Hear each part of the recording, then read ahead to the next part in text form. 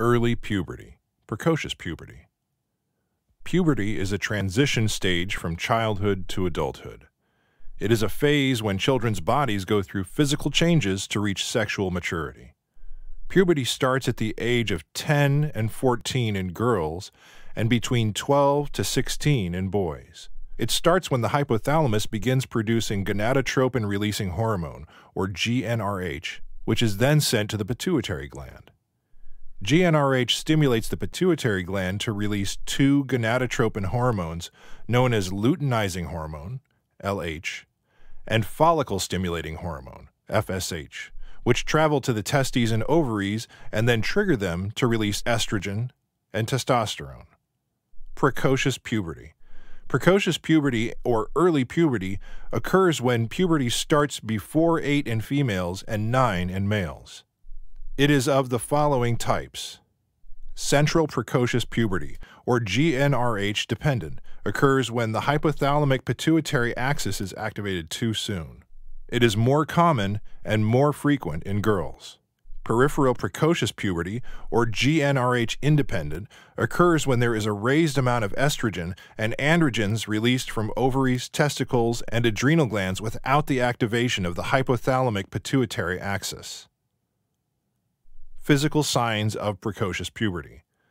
The signs of precocious puberty are the same as that of puberty, but there is a difference in timings. In girls, the first visible sign is the development of breasts, followed by the growth of thick and dark hair in the pubic region and armpits. Menstruation, the onset of menstruation known as menarche. In boys, puberty starts with the growth of external genitals, penis, testicles, and scrotum.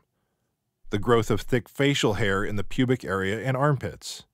Facial hair develops. Adam's apple or larynx gets larger and the voice deepens. And muscular growth. The growth spurt, a rapid increase in height, is evident in both boys and girls along with acne and adult body odor. Causes. Central precocious puberty, injury, birth defect, or tumor in the brain or spinal cord. Peripheral precocious puberty, tumor in gonads or adrenal glands.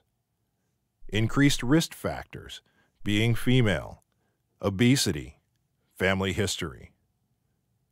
Complications.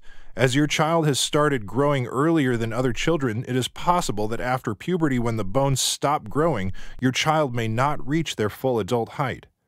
Also, puberty is an emotionally and socially difficult phase to deal with, and your child may feel depressed, aggressive, and moody at times. Management. The goal is to stop or reverse early puberty so that your child can attain this phase with other children of their age, and they can grow to full adult height.